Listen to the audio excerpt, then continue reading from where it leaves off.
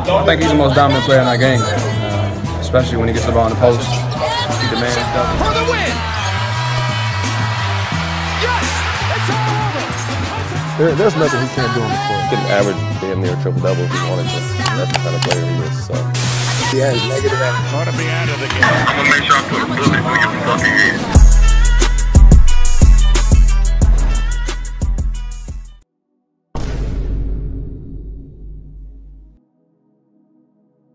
Demarcus was not always the Boogie that we know and love, or hate. He was born to a single mom with 4 other kids in Birmingham, Alabama. His life was hard. He said on All the Smoke that he witnessed his mother being subject to domestic abuse as a kid and growing up impoverished. It's not a road that leads to the light at the end of the tunnel, most of the time. He was different. He found his first love in sports, but not in basketball. His plan was actually to make it out playing football. The NFL dreams were crushed during his middle school career for no other reason that he kinda sucked. Tall, uncoordinated, skinny dudes are not meant for the field, so to the court he went. It wasn't long before he jumped from a nobody playing AAU ball in Birmingham, Alabama, to a top big in the nation at the high school level. His game evolved quickly, but what proved to be problematic was his emotional stability, or lack thereof. He was kicked off the Birmingham team after an altercation with a faculty member on the bus, which turned physical. Boogie claims that he put his hands on him first, but I wasn't there and I couldn't tell you what happened. All I know from the incident is that this led his family to moving to Mobile, Alabama, and playing at LaFleur High School. They were a proven school, but they had room for him as he was the best player in the country at this time. He filled out physically into a dominating big, and he was tough as nails. It took a full team effort to slow him down. He was beaten in the paint, resulting in a loss of his front teeth in 4 separate occasions in high school. It was hard, I'm sure, but pressure makes diamonds, and Demarcus finished his senior year ranked 3rd in the nation according to 24/7 Sports, after averaging 24, 13, and 4.6, with 3.2 blocks and 5.1 steals. Yeah, talk about a loaded stat sheet. He closed the door as an All-American with an invite to join pretty much whatever college club he wanted to. This got a little sticky. He committed to Alabama Birmingham verbally, before decommitting 2 weeks later and committing to Memphis University, before Memphis coach John Calipari fled to Kentucky, and so did Demarcus.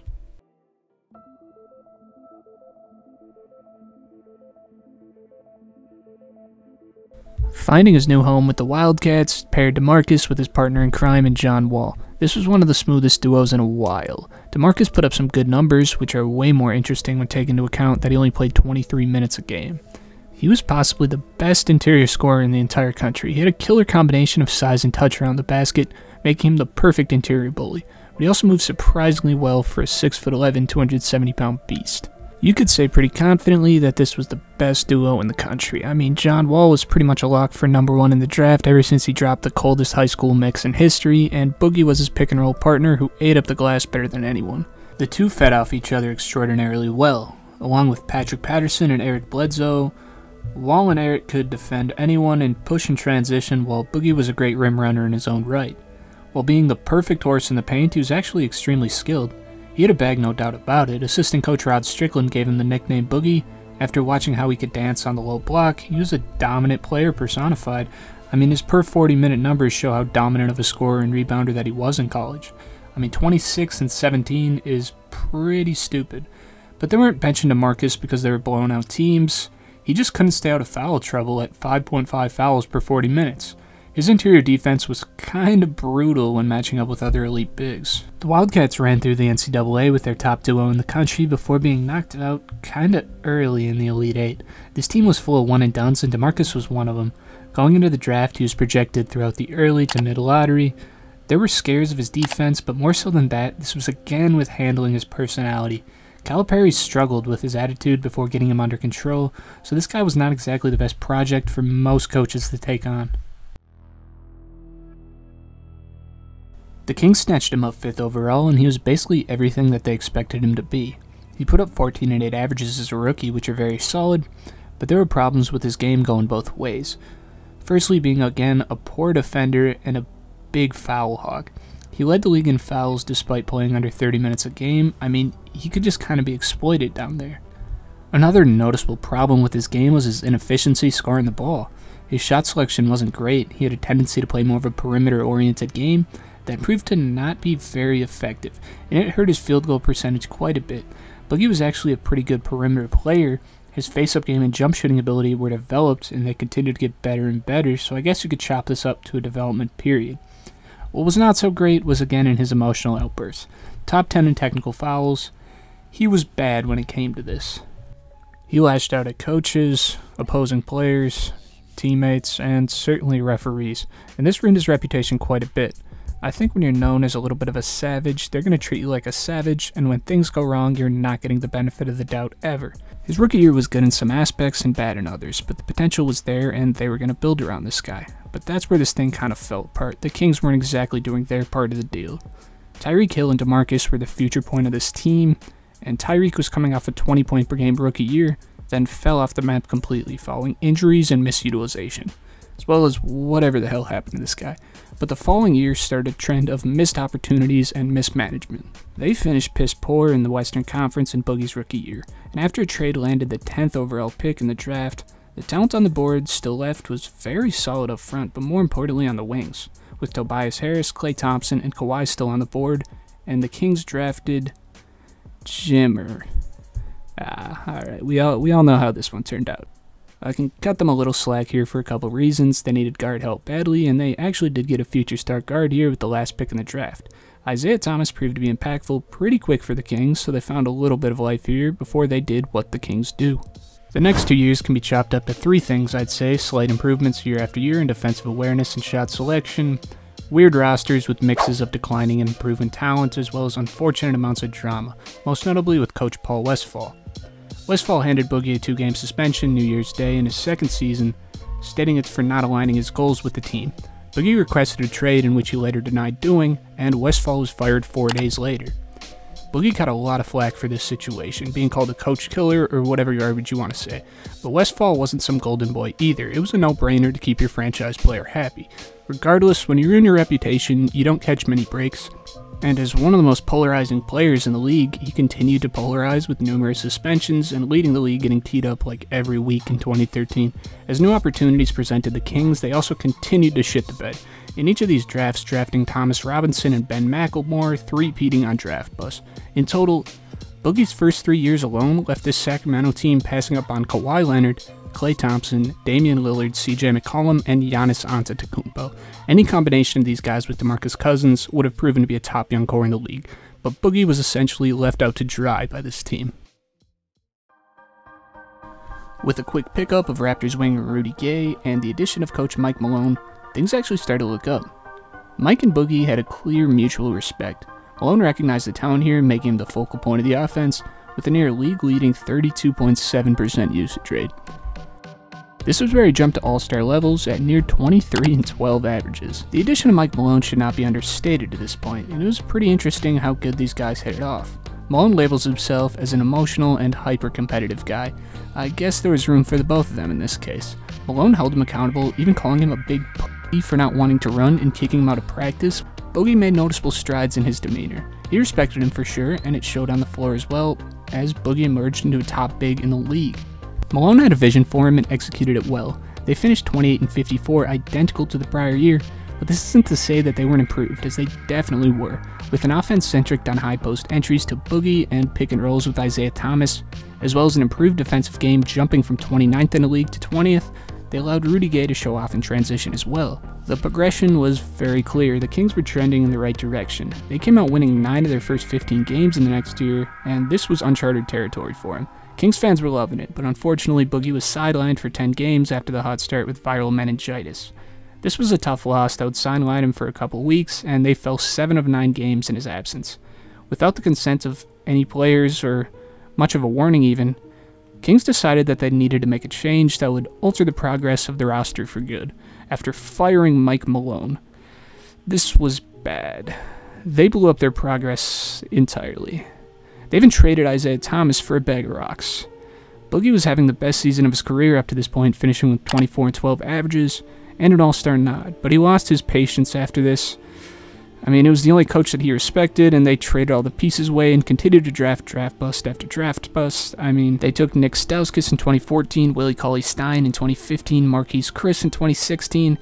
You could say they busted every pick since Demarcus, and I'd agree, they're probably the worst drafting team I've ever seen. The dysfunction continues as the Kings hired Tyrone Corbin as a replacement for Malone. and no disrespect to him, he was just not ready to take on this situation. He was fired after just 28 games, and George Karl was brought in as the long-term option. And let's just say this did not go well. Demarcus wasn't happy with George. It's likely that he was upset that he wasn't Malone and lashed out in just general disappointment with the management. But after finding out that Coach Karl attempted to trade him following the season, things became personal. Demarcus tweeted out the infamous snakes in the grass tweet, likely targeting Karl, and Demarcus turned back on his own ways, regressing as more of the drama and locker room harm, according to numerous accounts. The drama was off-putting. I mean, to this day it's hard to find these guys saying much of anything nice about each other. But one thing's for sure is the Kings needed Boogie. 2016, he developed into the undeniable best player at his position, totaling 27 and 11. This was the start of his absolute prime. I mean, this was an interesting player profile. First things first, he was still Boogie, scoring inside with his soft touch, unreal strength, and fantastic face-up skills. His defense had also developed to a serviceable level, just about league average I'd say. Where this year got interesting was when he started knocking down the 3-ball, going from basically shooting none to 3 a game at a 33% clip. This was kind of wild, with him being one of the first centers really ever to expand out this far. He was clearly an offensive juggernaut, but what I think was the most underrated and undervalued part of his game at this time was his playmaking ability.